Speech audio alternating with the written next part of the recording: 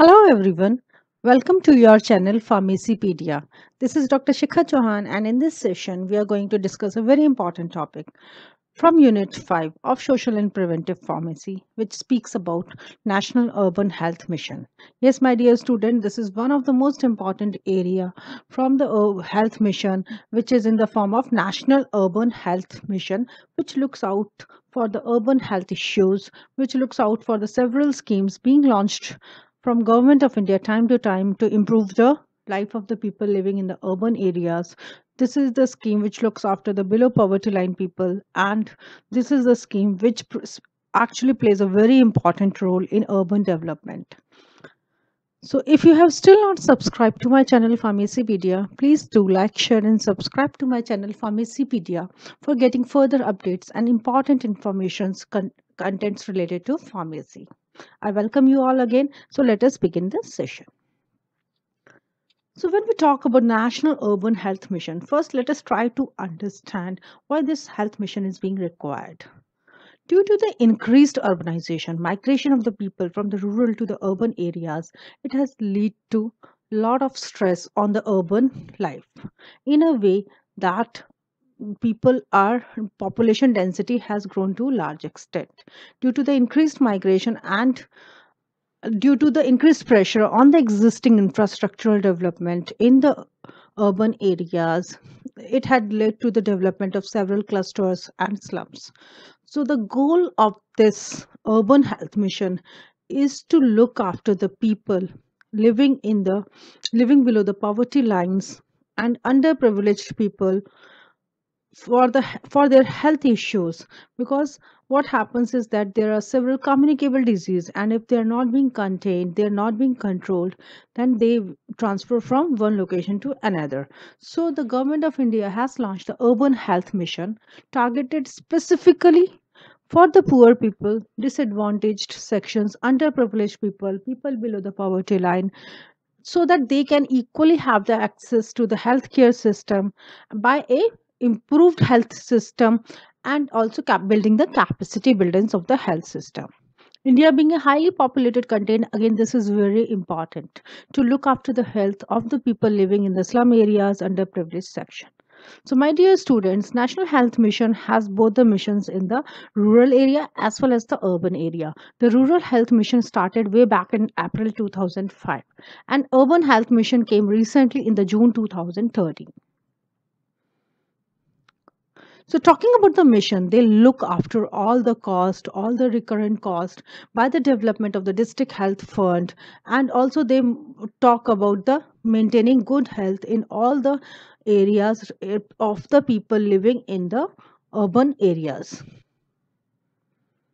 So the mission is adequately technically managed and accounted by the district health management, and the central government and as well as provides subsidies in several forms to the poor people. So the programs are being launched to promote the various type of the health services, which will periodically be evaluated for effective delivery. My dear students, you can go through and see the urbanization in India from 1951 and the forecasted till 2026. So you can see that India is urbanizing rapidly in recent decades. So the core strategy is to improve and build up the primary healthcare systems. Now, how this can be improved? By strengthening, revising, revamping, and rationalizing government policies. And they are being worked in several forms in the urban areas like Mahila Arogya Samitis, and which Mahila Arogya Samitis looks after the health of the women, and they provide adequate guidance and awareness to the pregnant women and innovative preventive and promotive actions. Apart from that, nowadays with the help of the technology building, the healthcare system is being looked after very well. Talking about the outcomes and the impact level, these urban health missions, rural health mission was a great success.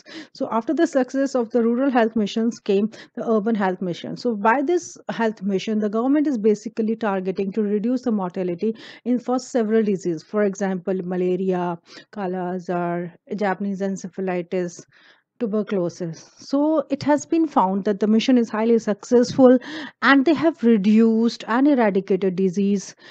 For example, it is highly successful in the eradication of the leprosy, tuberculosis, chikungunya, malaria, etc.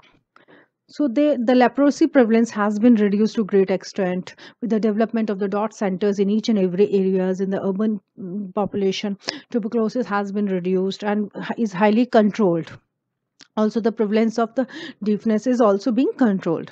So how do we measure the success of the program? For that, we need to understand about the below poverty line people, their way of life, and we need to understand that the program, any program with when has to be successful, has to be accounted.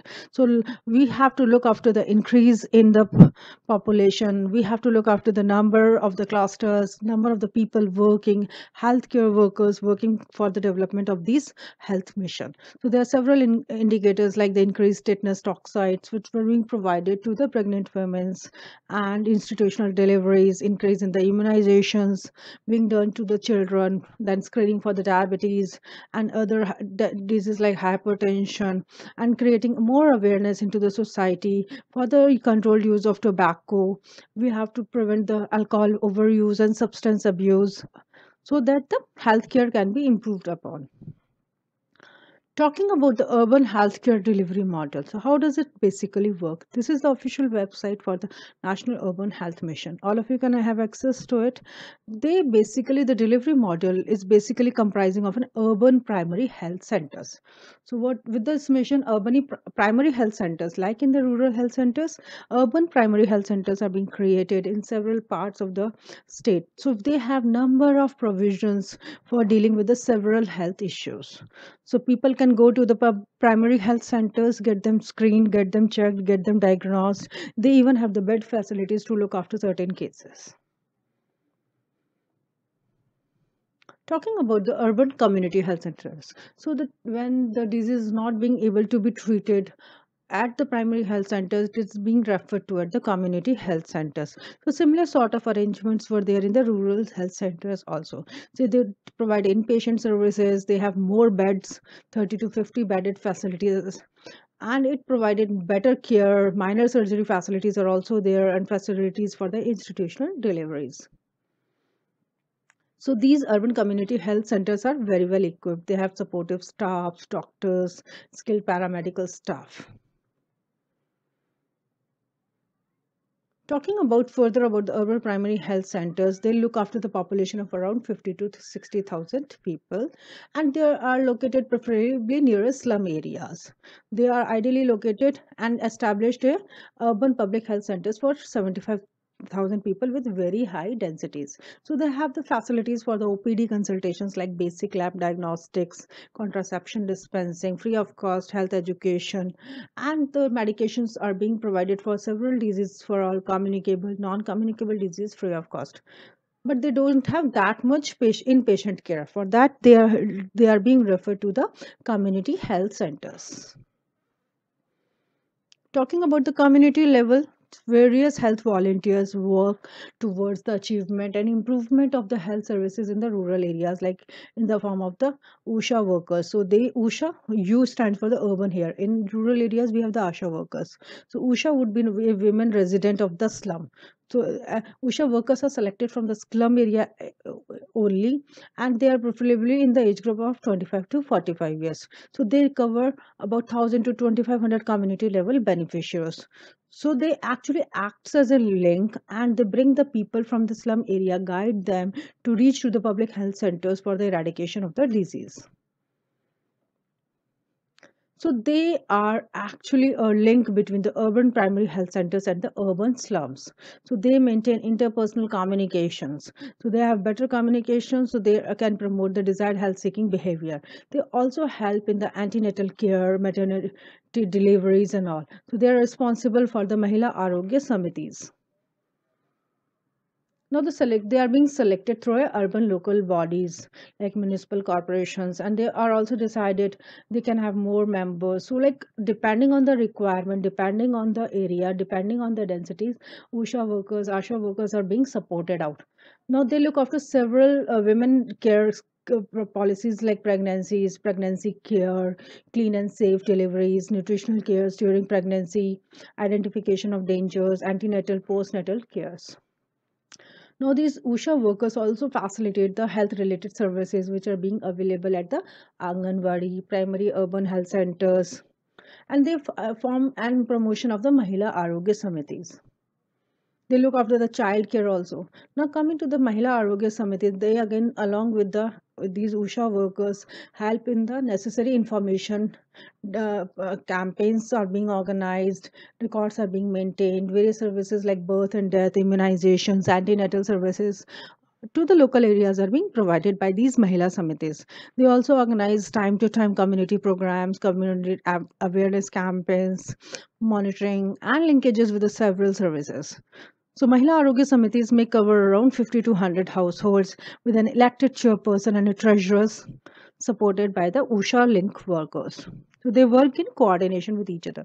They have several preventive and promotive healthcare policies. They identify access to the identified facilities and group of socially committed females from the community itself. They carry out the like auxiliary nurse midwife outreach sessions. So these sessions are being carried out weekly, and they are being planned to focus special attention for reaching out to the vulnerable sections like the slum populations, rag pickers, sex workers, and street children and rickshaw pullers. So, with the coordination and convergence, Government of India has launched several schemes time to time to improve the National Urban Health Mission. So, I'm going to share a few of the schemes over here, like Jawaharlal Nehru Urban Renewal Mission. So, this was being targeted to transfer the people living in the slum areas to the developed houses so that they can live a good quality of the life.